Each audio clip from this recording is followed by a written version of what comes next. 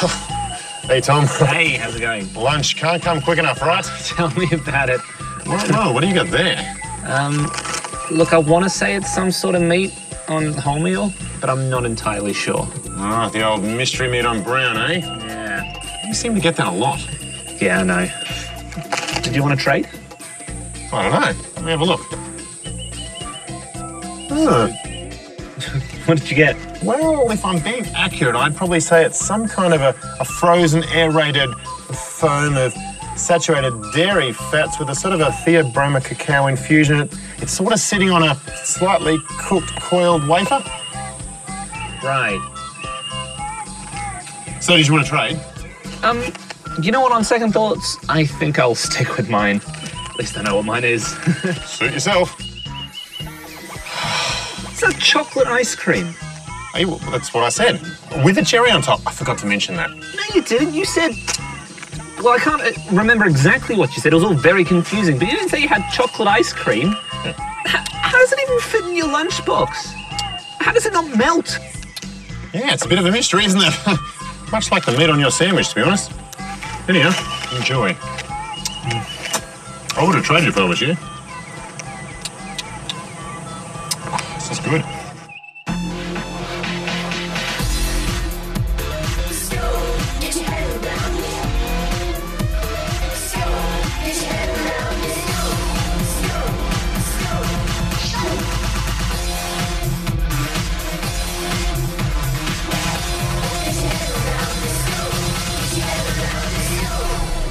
Today on Scope, we're opening our recipe book to find some tasty science concoctions.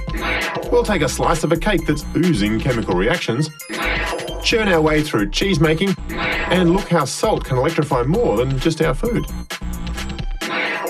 Excuse me.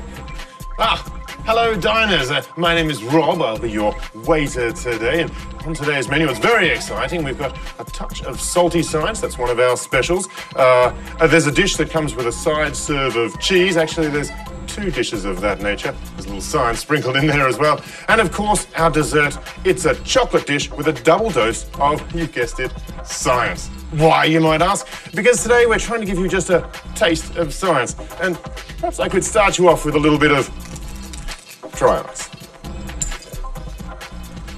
Enjoy. From microbiology and preservation to physics and safety, science and food have shared a very strong partnership. But it's fast moving out of the lab and into the kitchens, with the culinary world embracing something called molecular gastronomy. Using this science-inspired cooking, more chefs are discovering ways of combining chemical and physical reactions to come up with new dishes. And now for your dining experience today, I thought we'd skip over entree, and perhaps even bypass the main course and head straight to the sweet stuff for a double dose of a chef who, well, takes molecular gastronomy to a whole new level. Hey guys, I'm Darren Purchese, and today we're going to head into the kitchen and cook up a storm. Let's go! Yep, and we're going to be making one of my famous explosive raspberry cakes, and we'll be sure to mix in a whole lot of science. Okay, Scopers, first up, we're going to make my chocolate aerated shortbread. For this, we're going to beat a few egg yolks with some sugar until it's pale and frothy. Then we're going to sieve together plain flour, cocoa powder, and baking powder. Add some softened butter and a pinch of salt to the egg yolks, and then fold this into the flour. And finally, we're going to roll out our shortbread between 2 sheets of baking paper to about 1 centimetre in thickness. Chill it for a few minutes, then cut out a 15 centimetre disc and bake in an oven. And this is where some of that science comes in. You see, the aerated shortbread has baking powder, and this contains carbon dioxide. When added to the dough, it expands and creates a light and fluffy texture. Okay, while that's cooking, let's go and get started on the raspberry cream. For this, we need raspberry puree, egg yolks, caster sugar, gelatine leaves, and unsalted butter. Now these are gelatine leaves. We use these to make jelly. But first up, we need to soften them in ice cold water. Time for more eggs, more sugar and more whisking. Then we can mix that into the raspberry puree and cook until 82 degrees Celsius. To do this, we're going to use our Swish new batch pasteurizer. Once the puree mixture reaches 82 degrees, we can then add the drained gelatin and the butter, and finally set into a 15 centimetre cake ring and freeze. Next, we're going to see some more science in the kitchen as we make our raspberry marshmallow with popping candy. For this, we're going to add water, caster sugar, and dextrose, which is a special type of sugar with a different sweetness, and we're going to heat these three ingredients until they boil. We're going to remove from the heat and add glucose and then return to the heat and cook it to 140 degrees. Now we're going to add some egg whites to our bowl. We're going to whisk it to high speed. And we're going to try and get as much air as possible into these egg whites to give the marshmallow a light and fluffy texture. Once the temperature reaches 140 degrees, we pour the syrup slowly into the egg whites and then whisk on high speed. Next, we melt the gelatin in a hot empty pan and then add that to the mix along with some raspberry powder for flavour. As the gelatin is cooling down, it's making the marshmallow go nice and thick. And finally, we're going to add some of this popping candy and push it down on top of the shortbread with a frozen disc of raspberry cream. Now, if you want to see how this scientific sweetness turns out, you'll have to pop back later on in the show, and you, Dr. Rob, to see the big finale. That looks like a very delicious two-part degustation course. I can't wait to see how that cake actually turns out. But up next, we churn, or rather turn our attention to cows and the rather delicious food they produce. There's also a cheesy DIY science. I suggest you order that off the menu. It's up next.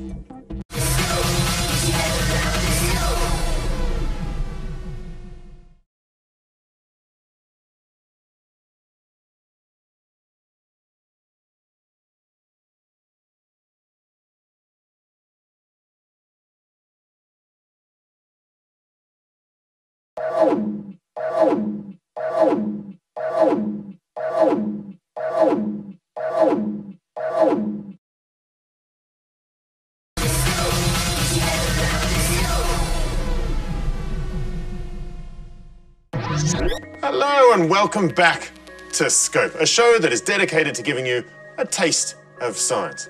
Quite literally, because today you see it's all about food, its flavour and the neat spoonfuls of science that complement it quite perfectly. And up next, well, we've got biology meets chemistry meets the dinner plate. It's from farm to fromage. What? Too cheesy? What do you get when you cross our cow friends, their milk, and a whole lot of science? Well, if you're thinking cheese, you'd be right. Hi, I'm Chris, and I'm going to show you how a little scientific process will deliver a really tasty result. Mouldy bread is never a good thing. It's full of bacteria and unsafe for you and I to eat.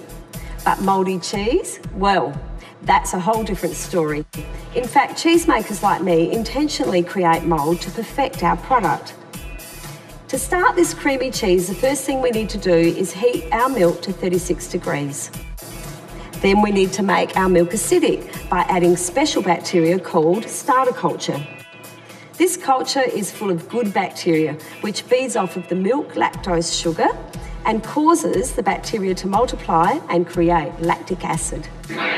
Next up, we add what's known as adjunct mould, and it's this that encourages growth of mould on the outside of the cheese. From here, we add this enzyme, which is called rennet. This coagulates the milk, which means the proteins and fat form a solid curd, while the liquid whey floats to the top. Once the solid curds start to form, we can separate the cheese further by putting it into special moulds to drain the whey overnight. And then it becomes a waiting game where we store the cheese in a temperature and humidity controlled environment and wait for it to mature. Soft cheeses like our white mould cheese need high humidity and will ripen quickly, while hard cheeses need slightly lower humidity. This humidity keeps the cheese from getting too dry and allows it to mature at just the right pace. Our cheese will be ready in 10 days, but other cheeses can actually be left for months and even years to mature. During ripening, the adjunct mould we added earlier plays a big part. It encourages the cheese to surface ripen, which means it ages from the outside in. And the end result is a rich and oozy cheese. But why is it we can eat this mouldy food, but we can't eat the mouldy bread we saw earlier? Well, that's because mould can actually come in millions of different types or strains. Some mould, like the kind you find on that old bread, is bad, while others are safe and can even be good for you. In cheese, the moulds we use are safe and don't produce dangerous toxins. For example, there are certain adjunct moulds which are used to make blue cheese. They contain natural antibacterial properties which are thought to assist with the body's immune system. So there you have it, a healthy dose of dairy goodness. And I'm guessing you're thinking I'm going to finish with a cheesy line. Nope. Waiter, there's mould on my cheese. Well, there's supposed to be on this one. Who would have thought that mould in this form could be our taste buds' best friend? Now, if you're a big fan of anything cheesy like I am, the dairy kind as well as the one-line kind, you're going to love this DIY science. It's more cheese. Cheese comes in a wide array of shapes, sizes, textures, flavours and styles. But they all have one thing in common. They're all made by separating the water and solids in milk. It seems pretty straightforward, so why don't we try it for ourselves? Hi, I'm Callum. And I'm Themis, and we're going to show you a simple recipe so you can make some cheese for yourself at home. To make this tasty ricotta, you'll need white vinegar, water, full cream milk, and a few bits and pieces from around the kitchen. The first thing we need to do is create a mixture that will make our milk acidic. As you saw, cheesemakers use a special bacteria to turn the milk's lactose sugar into lactic acid. But today, we're going to use a widely available and edible acid called acetic acid, or vinegar. So first up, combine 80 ml of vinegar and 180 ml of water in a small bowl and set it aside. Then, with the help of an adult, pour a litre of milk into your saucepan and put it onto the stove on a low heat. Using a wooden spoon, stir the milk as it heats up. Make sure you stir the bottom of the saucepan so the milk doesn't burn. When the milk starts to bubble and boil, quickly remove the pan from the heat. Add the vinegar and water mixture and stir gently, just once or twice. Then leave the saucepan to sit aside for 10 minutes. During that time, the vinegar makes the milk's proteins and fat clump together. This forms solid curds, while the remaining mixture becomes a liquid whey. So why can milk be separated in this way? Well, it's because it's a colloid. But what's that? A colloid is a mixture of substances that do not settle over time. Milk is an example of a colloid because the protein molecules just float around without clumping or settling. This is also one of the reasons milk looks white.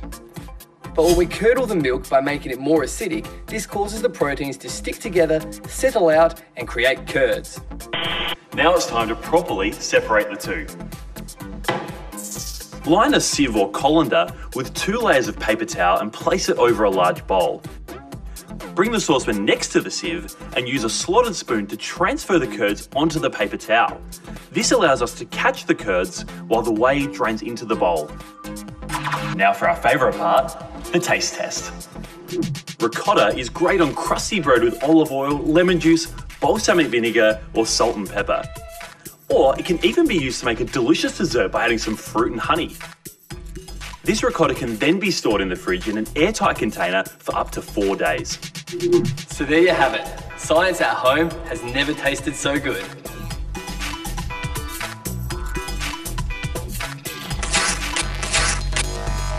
Coming up on Scope, our journey continues through the menu that is A Taste of Science.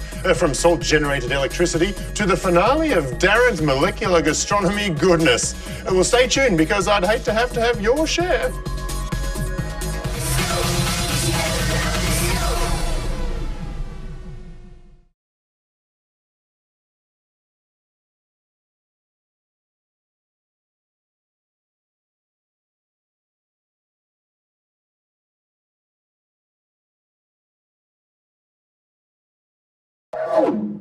Hello,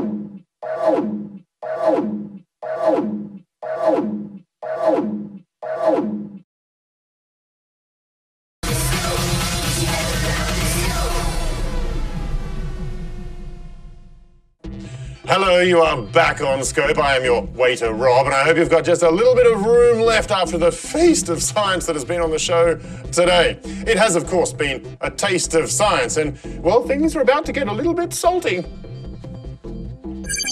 Or a lot salty if you have a pile of it this big. This is sodium chloride to a scientist, or table salt to most people. Here, the salt is being produced by evaporating seawater, but believe it or not, it can also be mined. It's been used since ancient times to preserve food, and as such was considered pretty valuable by many civilizations. Of course, we still use salt today to cook and preserve food, but 2/3 of the annual salt production actually goes to industry. And now there might be another use. Hi, I'm Frank, and I'm researching the possibility of one day using salt to store heating and cooling for your home. But how? Well, to answer that, we need to take a closer look at this chemical compound. We like to call it a phase change material. That's because it can be used to store hot or cold energy when it changes from a solid to a liquid, or vice versa. It's able to do this because when salt is melted, it absorbs heat, which means it's able to store it too. When it's frozen, it releases heat, so that's when it can store cool energy. Our phase change energy storage technology currently takes advantage of this by using salt to keep things cool. Our technology uses electricity to freeze salt and store cool energy inside a storage tank. When that stored energy is needed, the cold is then released by melting the salt.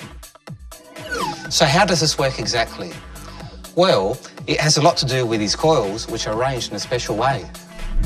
We use electricity to cool a special solution, which is then passed through our coils to freeze the salt. When we want to melt the salt, the same solution, which is now warm, is passed through our coils again. This cooling option is great because, for one thing, it can help cut down the electricity bill. The tank is also pretty small for the cooling it can store, and this cooling can be released quickly. We wanted to test this out in the real world, so we created a full-scale version of it at a farm. This system has been able to store cheap electricity from the grid overnight, and then use that to power the farm's cool rooms during the day. So far, it's been pretty successful, and one of the main reasons for this is that it uses salts that can store cooling at -11 degrees Celsius. These salts are great because they keep the cool rooms at a perfect temperature of anywhere between -2 to 4 degrees Celsius. We're now working on developing similar storage systems which can provide cold as well as hot energy. That includes making tanks which could one day help provide cool air or warm water to your home. So with a little bit of salt, we're making energy a lot more sustainable and affordable for the future. Earlier on this smorgasbord of science, we took you on a journey through a very sciencey kitchen to see the preparation of an explosive raspberry cake. So very Scope. Now, it's sad if you missed that, but not because it isn't finished yet. Welcome back to the Darren Purchese kitchen, where today we'll be looking at some of the science involved in making one of my famous explosive raspberry cakes. With our aerated chocolate shortbread, beautiful raspberry cream, and of course our raspberry marshmallow with popping candy already made, it's time to move on to the raspberry jelly. For this, we'll need raspberry puree, some sugar syrup, our gelatine leaves, and this, we need a tiny amount of agar, which is a type of seaweed, and it makes jellies. Now, it's really important to weigh out ingredients correctly. And when you're using only a tiny amount of ingredient, like this agar, you need to use scales that weigh just 0.1 gram.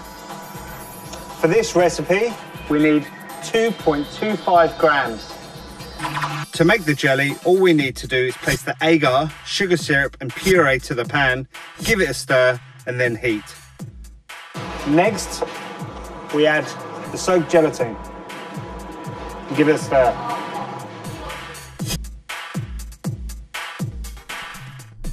That's our jelly made and ready. We're just gonna finish off the layers on this cake by just pouring the jelly on top and watching it set.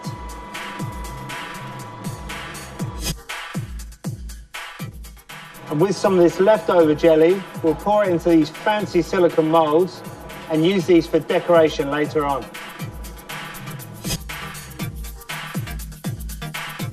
Okay, now in they go. And while they're setting, we can go and make our delicious milk chocolate mousse. For this, we're going to add cream, milk, and some trimoline, which is a type of inverted sugar, and the seeds from one vanilla pod. Then we'll heat this to 80 degrees. We're going to add our egg yolks and recook to 85 degrees. Now what we're doing is making a custard. We've added the egg yolks to the hot milk, and we're going to bring this up to a temperature of 85 degrees, which is going to cook the eggs and make them safe, but also give the custard a nice thickness, so our mousse has got a great texture. Finally, we're going to add the soaked gelatine and the chocolate and blitz well to emulsify. Then we're going to pour the mixture into a bowl, fold in the whipped cream little by little until we have a shiny cream. And what we're going to do now is assemble the cake.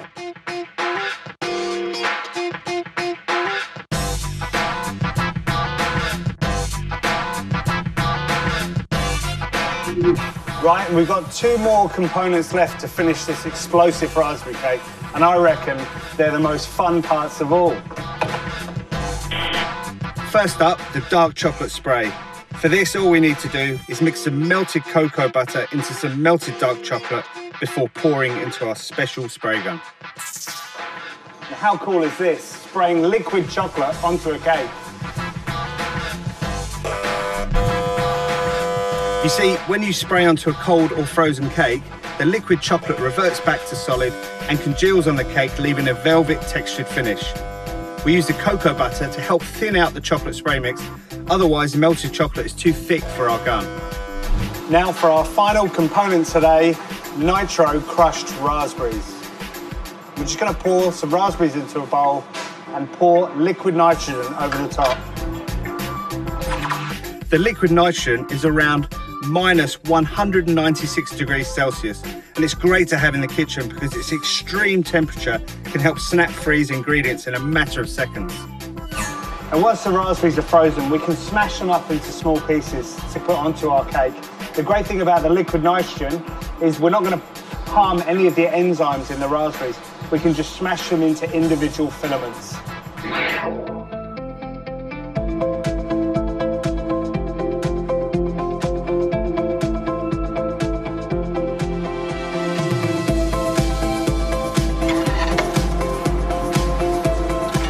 There you have it, one amazing explosive raspberry cake made using a whole stack of kitchen science. Now for me, there's no better recipe for tasty science than this. What a way to start and end our journey through a taste of science. I, for one, will be able to dine out on that for quite some time. But if you were late to the table, here's some of what you missed. There was the cheesy science that showed us how mould can actually play an important part in food creation. The salt being used to power our worlds. And of course, Darren's dessert double that had us overeating our molecular gastronomy. If you skipped any of those meals, then check out our website and don't forget to make a reservation next time when the ordinary becomes extraordinary. Under the scope. Oh dear.